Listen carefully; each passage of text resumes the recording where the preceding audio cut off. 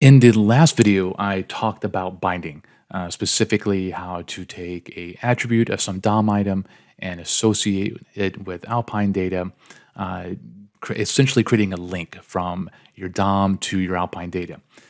We could take this a step further and talk about how to bind form attributes to Alpine data. And what will be cool about that is that it's going to be two-way. So I could take, for example, a simple input type equals text, bind it to my Alpine data.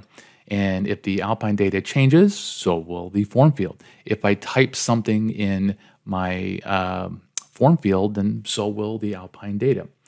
So to work with this, we have yet another directive, x dash model, and it works on all form fields except for input type equals file. That one is a bit special because you can't use JavaScript to write to it for security reasons, but don't worry, I have an example later on showing you how to work with it. Even cooler, this Xdash model directive supports various directives to kind of bind the data in a different way. This will come in handy when we want to take the string value of a input field and make it numeric.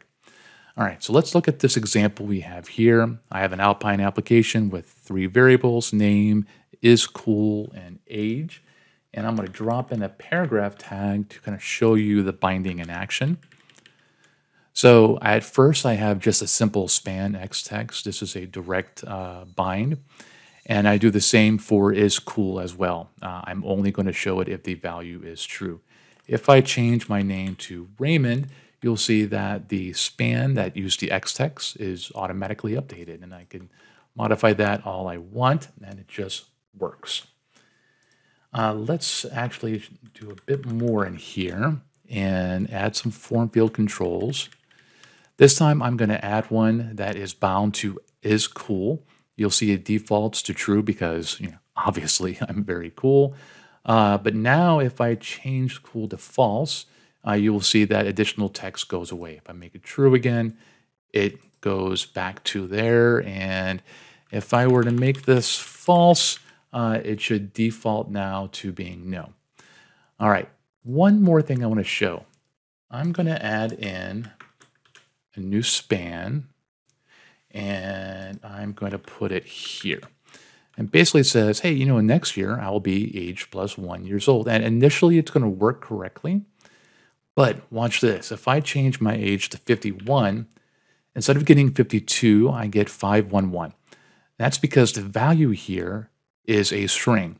And when you add a number to a string, it's just going to append it to the end. Luckily, Alpine makes it very easy. It has a couple of different modifiers you can add, but we're just going to work on one here.